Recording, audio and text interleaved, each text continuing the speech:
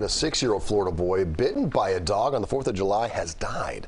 The tragic incident happened Tuesday morning. This is near Sarasota. The child suffered serious trauma to his upper torso and was airlifted to the nearby hospital. Officials say a dog usually bites due to anxiety and fear. Dogs aren't just born aggressive, they're not naturally aggressive.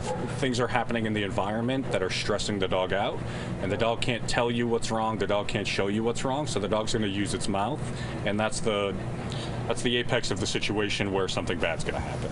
Yeah, this can be due to environments that can be especially stressful.